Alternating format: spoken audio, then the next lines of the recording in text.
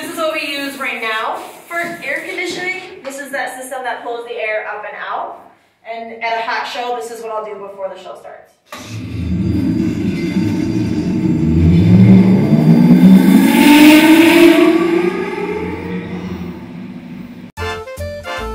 Kalamazoo is home to a lot of famous names, including Pfizer, the maker of the first COVID vaccine. It's a college town. In fact, Poppins and I went to college here. Kalamazoo will even pay for your college. And many of our romantic dates included hopping freight trains and riding them around the city. Gibson Guitars moved from here in 1984, but employees adopted the old factory and still make them by hand at Heritage Guitar. The Checker Motor Company, makers of the infamous New York City Checker Taxi Cab. There's the amazing Sweetwater Donuts, but most important is that Poppins and I met here.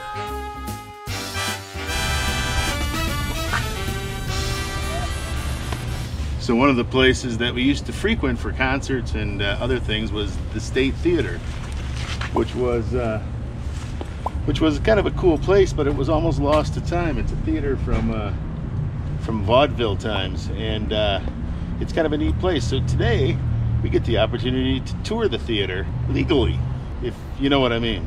Because of the theater's closure due to coronavirus, the staff has improvised innovative ways to build a stronger relationship with the community, including the tour that we're about to take. Welcome to the theater. We were built in 1927. We opened on July 14th with a vaudeville production. I'm actually currently doing some research on what that production entailed, which is really cool. But they had 9 performers in this vaudeville act called the Serenaders. We were owned and operated by Colonel Walter Scott Butterfield until 1982. The Kalamazoo State Theater was designed by John Everson and is one of the very few remaining atmospheric picture palaces still intact today. It was called atmospheric because sitting in the theater had the feeling of sitting in a 19th century Spanish courtyard, open to the night sky.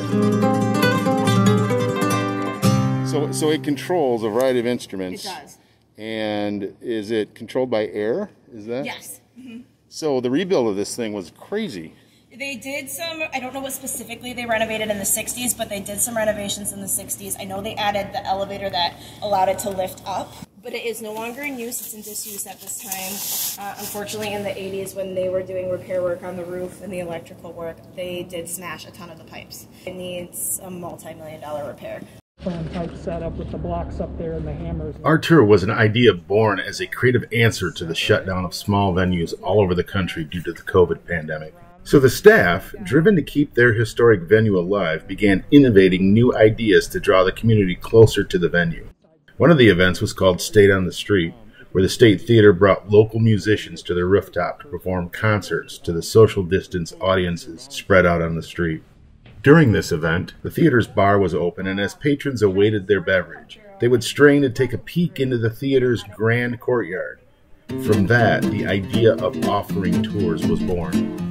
Yes, this is our alley door. So this is used for load in and load out for all of our productions. It's got 2 big double doors and also a small, like, Wizard of Oz style door.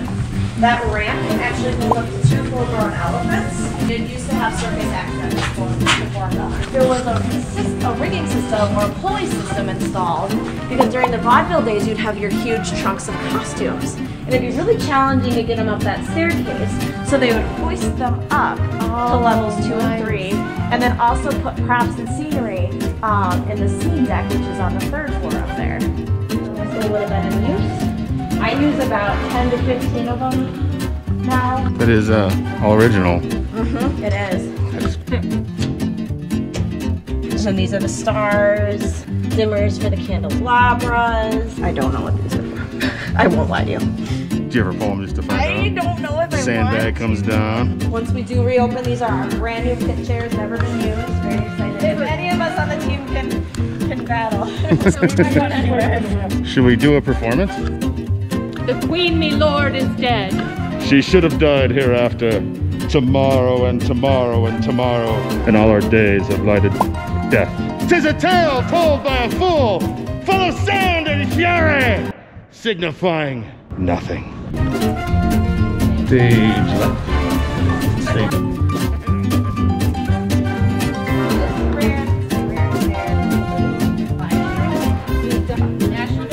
If you have an opening act and a headliner, your headliner gets these VIP dressing rooms. Now that little piece right there, that is part of the organ actually. See like how they would have opened and shut. Two dressing rooms on the second floor. And Wow.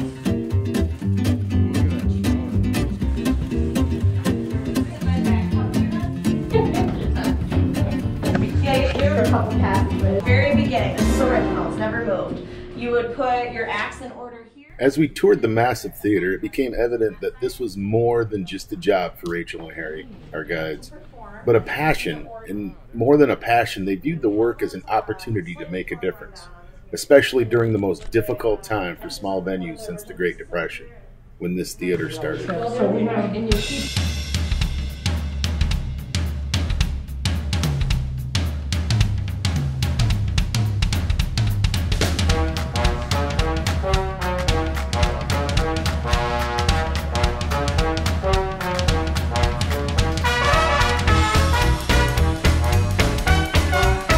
The projection room of the State Theater has been left as it was, frozen in time. Film for trailers still spliced in the projector, with Saturday and Sunday's trailer film still awaiting debut in a drawer.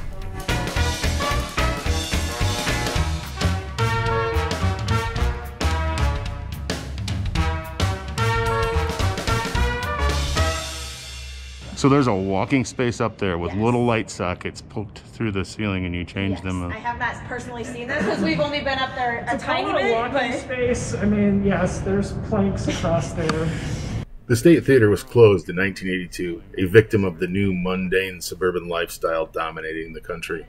Plans were considered to replace the grand building with a parking structure, but the citizens of Kalamazoo mobilized with the Save the State campaign. Then in 1985, a local developer actually bought the old girl and began the work of renovation and preservation. 35 years later, the Hinman Company is still dedicated to preserving this iconic piece of history. The real story here seemed as much about the people who were dedicated to saving the theater in the 80s, and the staff that continues to rebuild its importance today. If you have a chance to tour the theater or view a performance, I'd recommend you experience this grand venue.